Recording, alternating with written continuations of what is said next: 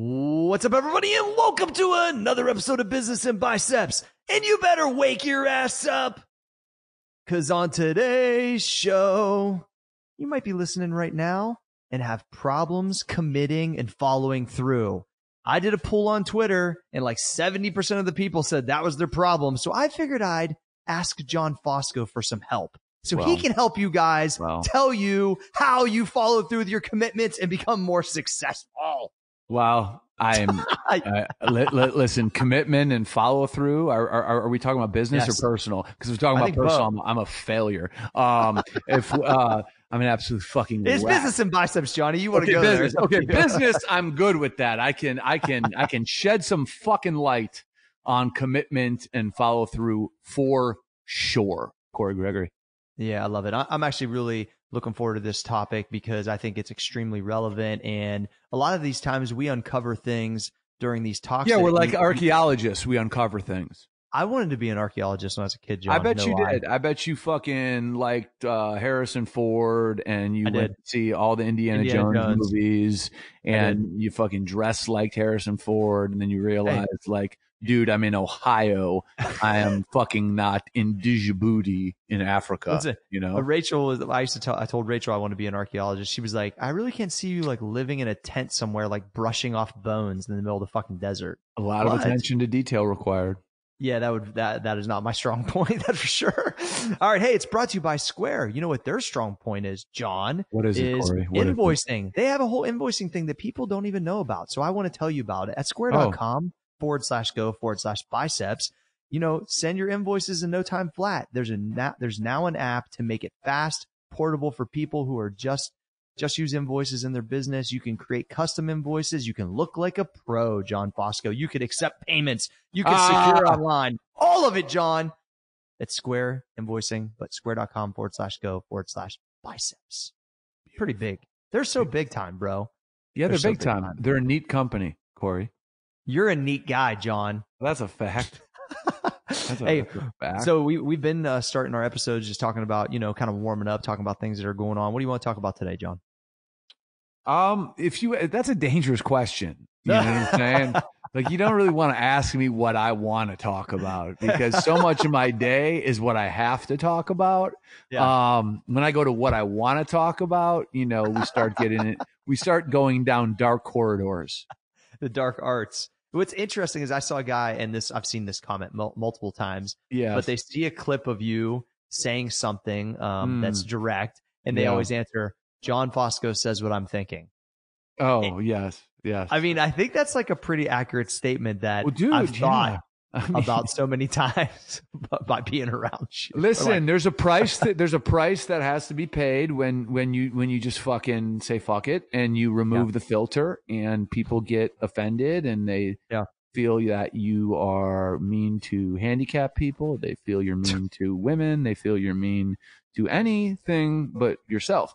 And sometimes that might be true, but I don't mean to be mean. You know what I'm saying? I like to think that my heart's in the right place. But listen, if you ask me a question, Corey, I'm gonna give you a fucking answer. Oh, I know. So, I want to talk about. Isn't there somebody down south that said like you can't be around women? What was that? What was that whole thing? This whole fucking. It's actually the backwards of a pervert, but maybe it's a pervert in hiding. Ooh. So okay. So here, our vice president doesn't feel it's appropriate to be in the presence of another female unless his wife is around. Okay. Listen, I'm a believer. I'm a spiritual guy. Jesus is my friend, but I don't think that Jesus wants to prevent me from interacting with 52% of the human population. Yeah. So I think it's crazy, and I think this came up because there's like a Mississippi governor or senator or somebody who refused to do an interview with a woman reporter because she did not have a male companion, and therefore because he's married and Christian and all this stuff, he views that as absurdly wrong. And I think Really? Here, straight. Is that a little ego though? You're thinking like, I'm so Ego? fucking awesome. Not from this guy. He's like, I don't want to be around her because she probably wants to bang me. So I just fucking can't be around. Is it? No, these guys are so worried, I believe, there's my take, about electability. And if they come from an extremely red state that's very Bible thumping, these kind of policies, these kind of personal policies are what the fundamentalist evangelical church loves. They love stuff like this. So I don't even know if it's coming from a place of truth, or hey, I want to keep my base happy so when I get up for re-election, they remember that I'm the guy that won't be around a girl. But what they don't understand is they're in such a fucking bubble that when they if they actually step out of the bubble, it's the most obscene practice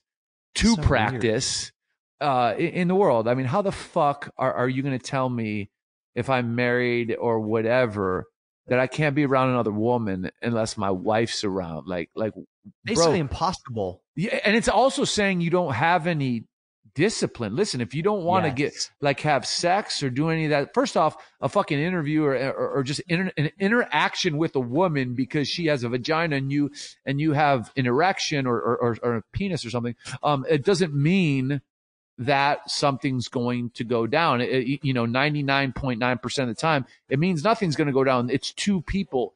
But to just go right to that, it almost makes me think that you are a fucking closet pervert.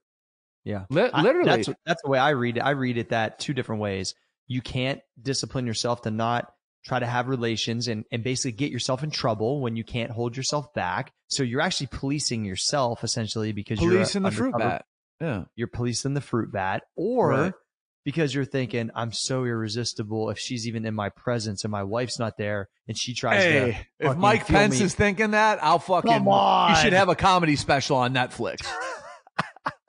It might be true, John. These motherfuckers got some big egos, bro. I don't know. Jesus, that'd be hilarious though if that was true. I mean, all I know is, listen, there's a lot of things that people should have a conscience about, and interacting with the opposite sex in an appropriate way is probably not one that you really need to put focus on. Like here, I understand if you're a married guy and you're not trying to put yourself in a strip joint 6 days a week and like keep yourself out of situations that could go wrong, but like just like interacting at the grocery store with another female and your wife's not there, shit ain't about to happen. Like, come on, get your shit together out here. Like, this is unbelievable to me. Unbelievable. Yeah. I mean, hey, and on the grocery store tip, speak for yourself. Oh, John's grabbing grapefruits out here. Speak for yourself on that one, son. Pirate's booty. Pirate's booty. Pirate's booty. All right. So, like I said, I ran a poll on Twitter. A poll or a poll, Corey? Poll. Okay. I can't. It's my Ohio Valley slang. I can't. Slang, dog. Dier. Yeah. Dier. So basically, I said, hey, what do you have problems with? Is it, committing to something, premature ejaculation, following through with something, or both, and you just dodge the fuck everything because you ain't trying to like put yourself out there? And it was really the heavy amount was the last two, with the biggest being the middle one, which was just following through. I think there's a lot of people that get, and here's kind of why I asked it. People get real fucking excited. I'm committing to this. I'm doing that. I'm going to buy this. I'm going to get my sales to here. I'm going to start this business. I'm going to lose this weight. I'm going to fucking blah, blah, blah, blah, blah, blah, blah, blah. Shout it out to everybody on Facebook. All my cousins know. And then it's fucking crickets 30 days from then. And then it's crickets 60 days from then. Like, don't be that fucking person. But once again, that's what's happening out here. So I like to think that maybe we could have some tips, John, on how we have continued to follow through on projects and initiatives over the years, and maybe also the flip side of when we backed off some certain things because we just knew it wasn't working. But I would love to hear some of your tips on how you've followed through all these years and achieve this type of success? Yeah, the first thing I would say is kind of, at least in my mind, to give it more context. The perfect example that popped in my head when you were talking was New Year's Eve and everyone's commitment to fitness, right? Yes. And there's all these fucking fat slobs everywhere that talk about, oh, I'm gonna fucking eat better. I'm gonna get on the treadmill. They get their membership. They did it. Motherfucker, it's July 20. I'm sorry, it's January 21st, and you've been to the gym twice, and you say you're too busy, which is the same thing you were saying from the previous January 15th all the way through December 31st. And then you do that every year. And this is the greatest example I think that everyone can relate to of people like talking about something they're going to commit to and not following through. I think the big challenge when it comes to committing to something is typically people always talk about committing to something that they've never done. And when you commit to something you've never done, there is always this human feeling, this natural feeling of uncomfort, like I feel out of place. We are creatures of habit. So when we do something that's different and we feel out of place, we internally panic because we feel just like a fish out of water. But what people don't understand is that out of placeness, if you just commit to feeling out of place, you start feeling in place. And now you're in place doing something that you've always wanted to do, but you had to get through that first week or 2 weeks or 3 weeks to adjust. You don't just jump into doing something and it feels right. Everything you do that's new feels fucking weird, man. It feels fucking weird until it's a habit.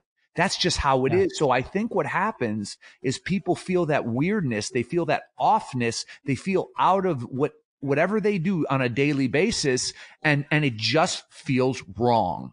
Well, actually, that's the uncomfort we always refer to when we're talking about is when we talk about that's where the growth is at. That right there. So for the people who want to figure out how to make that change that they keep yapping about, when that uncomfort comes on after that first day at the gym, the second day at the gym, or, the first or second day of trying to develop a new business idea or execute on it, you need to keep going. That uncomfort will start becoming comfortable. And then once you get comfortable in a place where you used to be uncomfortable, you feel like alive. You're like, this is exciting. I'm in a new place. And guess what just happened? You just grew as a person by putting yourself out there. And what I love about that process, John, is once you fight through that uncomfort, and then it's like it becomes added to your skill set. Like all of a sudden, here, great example. CBD Social is a direct to customer brand retail shop, right? Yes. I never did that before. You never did that before. And it's like, but then it's I did it once before. Yeah. You created. Yeah. Oh yeah. Cause did MMA Stop have its own it had its own apparel and stuff too? Like gear from a retail front. That's what I'm saying. But did it have its own brand? Yeah. I remember. Yeah, okay. All right. Yeah. So you created MMA Stop, had its own Correct. gear and was sold in the store. Okay. I thought it was only third party. So that's my bad. So basically, all right, then especially me and never even experienced that before. And there's a lot of uncomfortable feelings that aren't internet based because everything I've done for a long time has been internet based. And when it was retail based, it wasn't our store. I didn't own it. It was someone else owned it. Right. And there's a whole different set of rules and a whole different set of things. And it's like you experience those things. And then once it's added into your skill set, it just widens your, knowledge, your path of business, your and opportunities for the future. And it's like every time you do that and you go through and you work through that type of stuff, it's like, man, it's so much easier to be able to say, you know what, that I remember how uncomfortable this was or that was. And I've had a lot of these things over my career. And then once they become somewhat normal, you're like, man, you just get more confidence to go get the next thing and understand the next thing. And it's like, I had the ultimate confidence, especially with you as my business partner, that this thing would be figured out because that's what we do. And that there's going to be things and, over time that's still going to be really new and still exciting and still very different and problems to solve, but I look forward to it because at the end of the day, once you solve them, you win. But that going through that uncomfort, it just stops so many people in their tracks. They're just so fucking scared. Right. I'm scared the opposite way. I'm scared to get a rep of a guy that never does what he says he's going to do. I have a reputation of a person that does what he says he's going to do.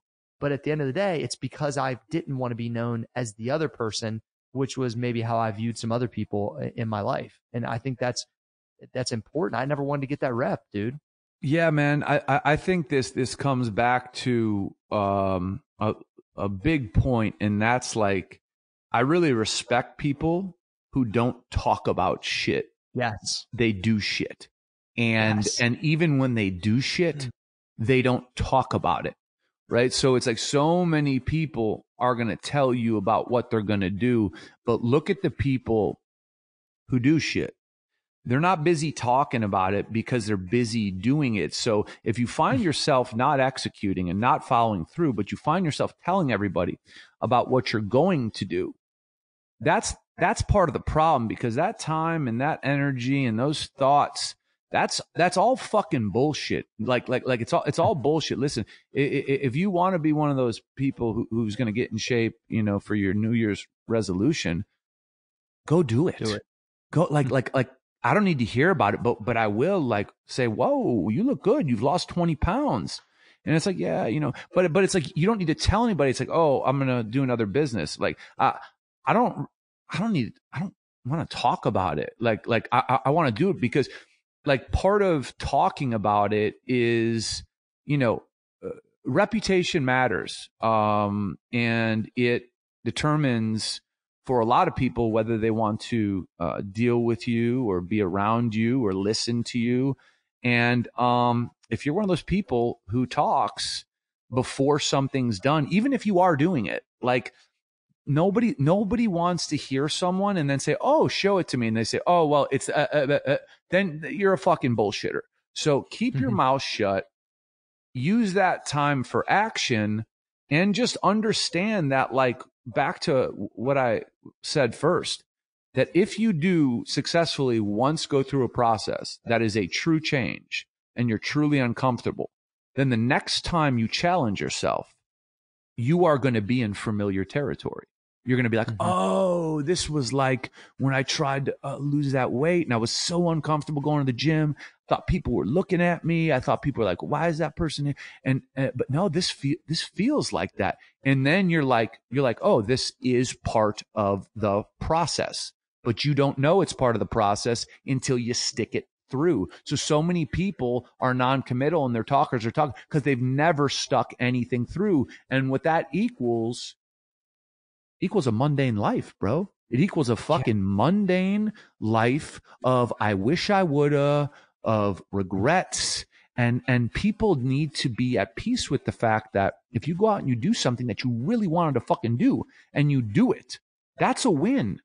Even if you don't win at it, that's a win. You know what I'm saying? Because you at least put yourself out there, and there's so many lessons in that. So a lot of people, I love the not talking, just actions. And here's one of the best, I would say, reactions that I enjoy getting from people that I'm not even trying to get. It just happens, right? Because I operate like you just said.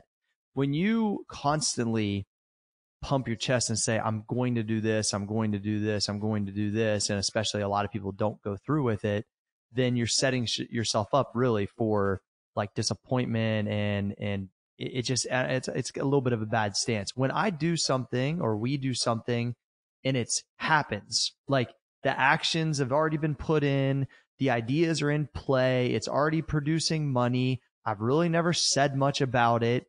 And then as it's happening, like for instance, somebody says, hey, I didn't see you at whatchamacallit gathering, with your wife. Where was you at? And just friendly, I'd be like, oh yeah, I was down in South Carolina doing this or this. Oh shit. I didn't even know you was doing that. And I was like, yeah, it's been open for this. Oh, well, fuck. Like it's already happening. Dude, to me, that's the best, because I never said, hey, I'm about to do this. we just did it. You found out about it organically, just in conversation. I can see it on your face that you're like, fuck, that sounds awesome. Can't believe it's not just an idea you spit at me, that it's already in place. Same thing with Max, same thing with the website, the podcast, whatever it is. When I see those reactions that I don't even really need to see, but happen organically about actions that are taking, things that have been followed through on, that are actually in practice, that's a much better feeling.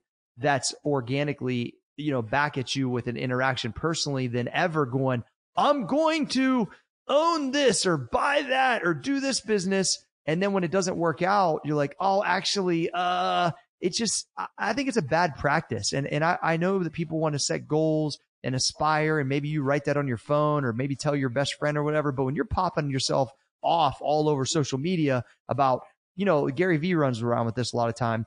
He says he wants to buy the Jets, which he probably will because he's a super motivated guy. He has all these people all the time. I'm going to buy the Rams. Well, I'm going to buy the Dolphins. No, you're not.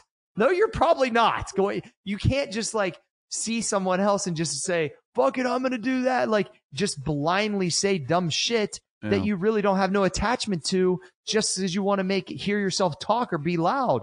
Dude, that's just a fucking, you're just going to not fucking go through with it. And I just think that right now happens a lot. And I would rather be the guy that actually has action, puts stuff in place, makes it happen, whether you care about it or not, meaning the other person I'm talking to, I don't really care. But it's like, I'd rather have that reaction per se, John, because that feels a little bit more real to me. And there's a respect that comes with it usually from that other individual. Like I said, I'm not asking for it, but it just happens. Yeah. That makes sense. For sure. And, but I guess if I take it back to the driver of the action to commit to something or to change or to make a change in your lifestyle, I think you're failing at square one if you're doing it so someone else notices. Like, yeah, of course. Like to make a change and to commit to something, if it is not wholly about what's inside of you, it's over. Like it's not going to work, because making a change and committing to something and executing, it's not a one-time thing. It's a daily process, day in and day out, and it never stops. So if it's not living inside of you, well, then it's not going to fucking work. So if you're doing it because you think you're going to look cool to a group of people, or you want to get your ex-girlfriend back, those are false motivations. And that's part of the reason why you cannot stick it through. The only that thing might be the best thing that's been said yet, Johnny. It's the fucking truth. Because if it's about impressing someone else, you're fucked. Yeah. And if and you're only going to stick through things that you are truly semi-obsessed with, passionate about, and or love, because we talk about it all the time. You can be passionate as fuck about something, but there's going to be days that you hate. There's going to be days that are hard. Just because you're passionate about what you're doing doesn't mean every day is fucking rainbows and sunshine. That's just not how it works, because fucking shit's hard, especially if you take a fucking risk and you try to create something. It's fucking hard. So if you're not in love with it and you're doing it for someone else, you will quit. You will throw in the towel. Your corner will metaphorically throw in the fucking towel, and there's no way you'll survive. So when you're trying to make a commitment to something, you really got to ask yourself, is this coming from me, or is this because I want to impress someone? Well, and you know what's so crazy, John? And I think that has a lot to do with the weight loss problem at the first of the year.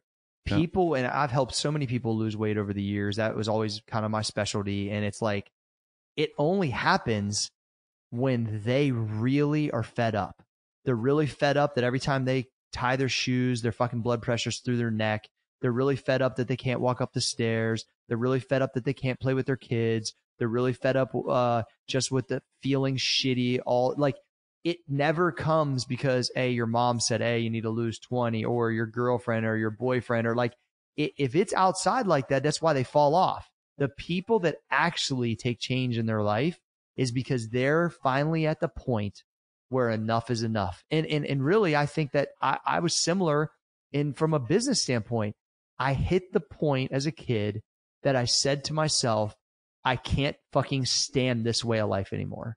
I'm not willing to watch this fucking movie play out again. I am not going to keep myself at this standard. I am not going to allow my family to live like this anymore. I'm fucking done with it.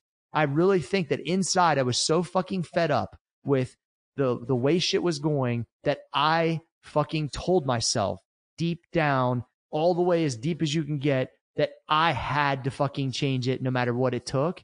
And I literally think, and I started to create this narrative in my brain, like I could feel how fucking intense it was. And I was like, I get a chance. I get to be the person that can change it and that can teach and that can change a lot about what's happened previous in my family. And I can't stop that.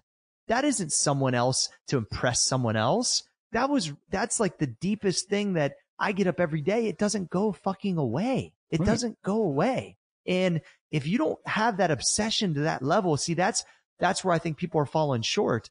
They might be doing something or trying to commit to something that's really for someone else. It's really not what they want to be about, which is what you mentioned. And that's why they're never getting there, because they think what they're about isn't good enough or won't work. And that's a lot of these problems out here, man. They fear the tricky. judgment. Yeah, they fear the judgment that people think what they do is stupid or not good enough or whatever. But at the end of the day, you are you, and you know what you want to do. But like what you were saying about yourself, everybody has the ability to make that decision. Like, okay, this is it.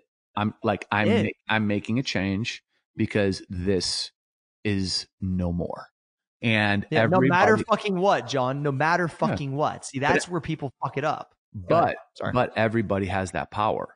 Everybody has that fucking power. But people, it's so interesting to me to watch how people give their own power away. They give it to people who try to manipulate them. They give it to people who try to control them. They give it to people who are abusive to them. It's like we are so powerful if we harness our own energy and we basically draw boundaries.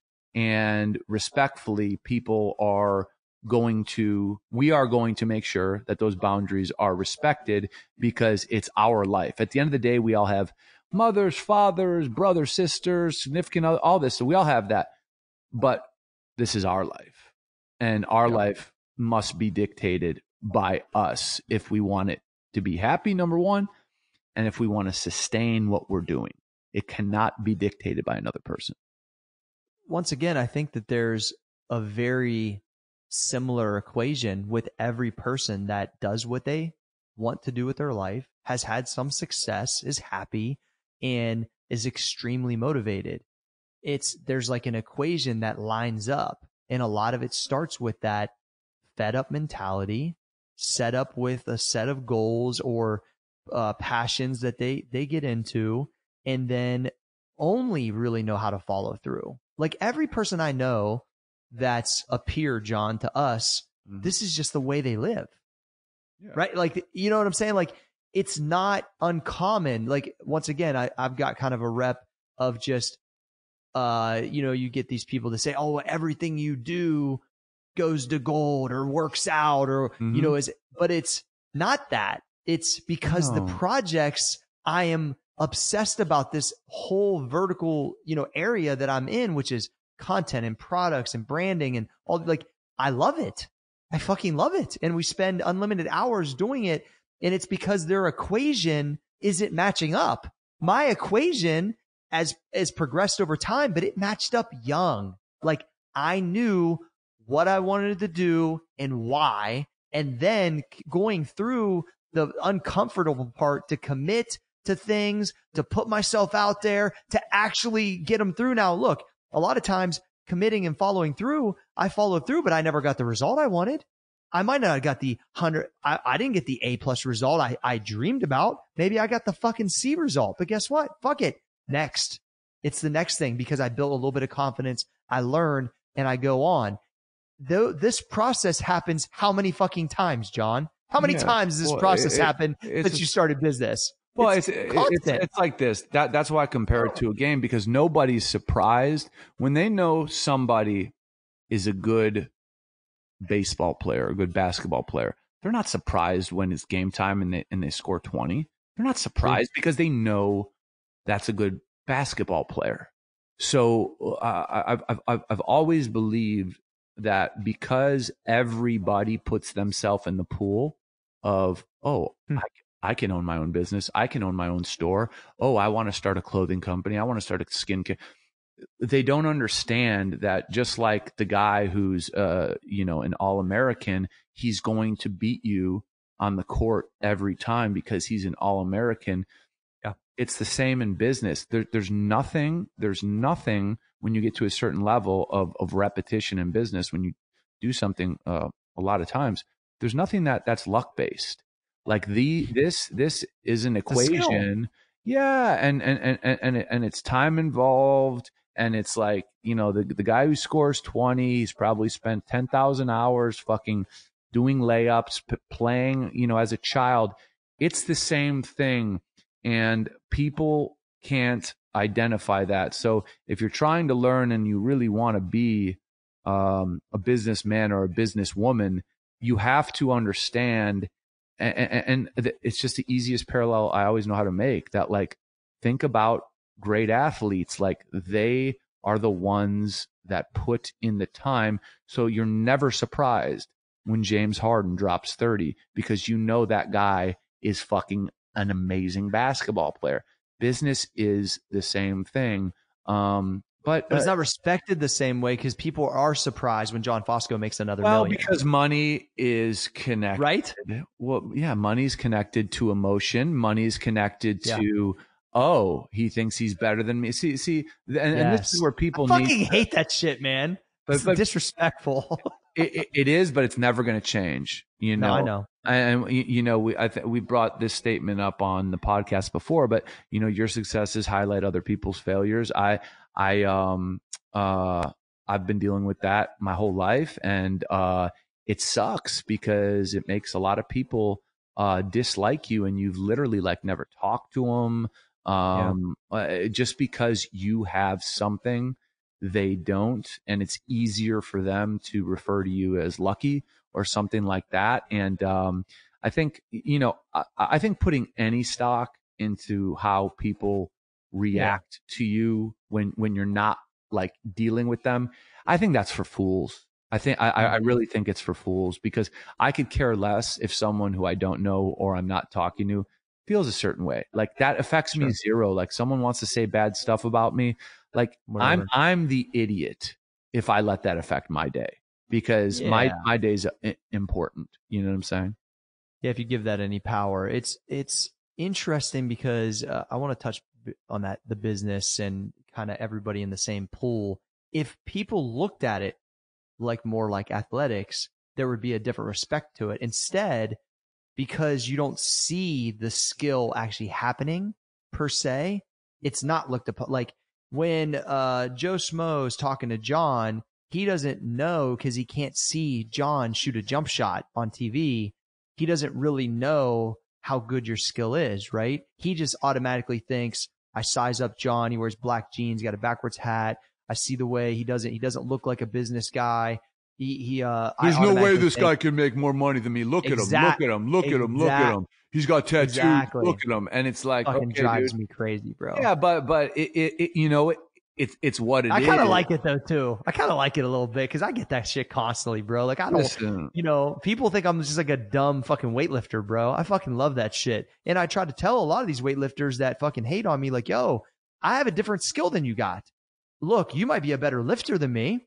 Cool. I'm getting everything out of my body I can, 100%. Like, I fucking. But you don't even need to answer them. You don't even. I think I do. What I like about it is I do with my actions, because I'm not gonna engage with people on that, because at the end of the day, I just keep doing what I do, and that's it. You see what happens, and that's what everybody needs to do. Everybody needs to stop worrying about what somebody else would think, or someone else does think.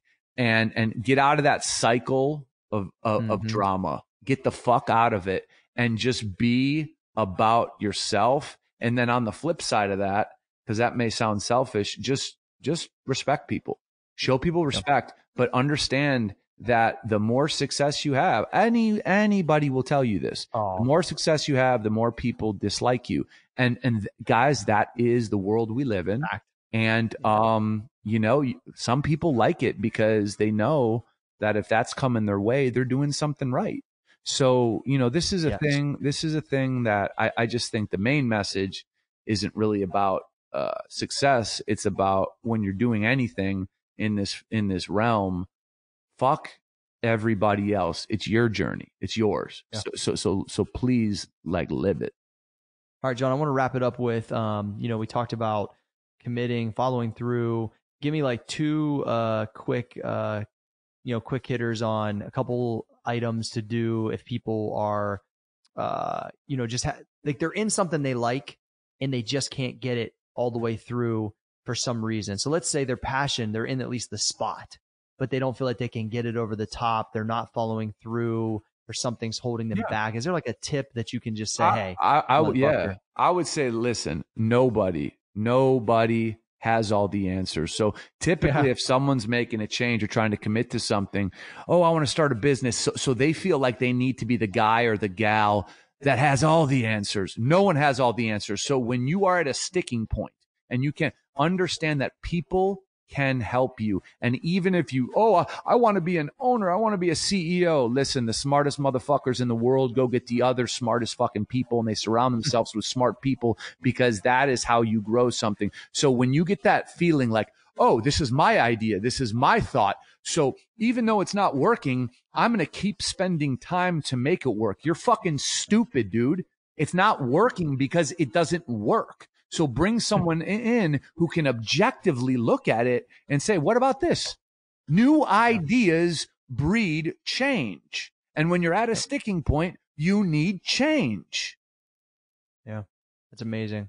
I think for me, and we talked about this before too, is, you know, I think you got to have an awful lot of self-talk going on. I think you need those other eyeballs. I think you need an internal, an internal dialogue to the point that sounds obsessively crazy. I really think to push things through the next level, you have to be viewed, probably, if people heard what you said to yourself, like probably kind of a maniac. I mean, I just think that's really what it takes. I think that people have a hard time identifying with something being that significant and that aggressive and that obsessive but that is literally what it takes inside to push things to the next level to try to achieve what you want. And I think if you do not take part in, whether it's calling yourself a bitch or doing this or relying on things from your past that should wake up some motivation on yourself, like, you know, there's a lot of these things that have been in place to help me make it through commitments that I've put myself out there on, and that's only progressed my career. And it takes all of those things. It takes the daily habits. It takes the daily self-talk. It takes me remembering how things used to be. It takes gratitude. It takes whatever it is, whether it's, and John loves art and music. He has to have a dose of that every day. There's all these things. They all come together to make sure that we can fucking bust our ass and push through the things that are really difficult. And it takes all of that. So just make sure you put all those things in order in your own way and be mindful of them. And I think that's what's helped me get through a lot of these finish lines, per se, over time. The finish line continues to get further away, but you know what I mean? The mini wins, they all come from those type of things. And I continue them every day. There you go, buddy. All right. Hey, Johnny, it's brought to you by, great talk, by the way, brought to you by Square. Square.com/go/biceps. They have an amazing invoicing system. You could send John Fosco an invoice in no time flat. There's now an app to make it fast and portable for people who just use invoices in their business. You can create custom invoices and look like a pro, John. You could look like a pro. Go to square.com/go/biceps. And you are a pro, John, so it's easy to look like one. Listen, the bottom line is this. If you have a business, get Square involved in it. They have way too many solutions that all link up, and they literally make doing the hard shit in business easy. Like, get them involved. Absolutely. Absolutely. All right, we're going to wrap it up. Johnny Fosco! G! Can the podcast be stopped? The podcast Can't be stopped.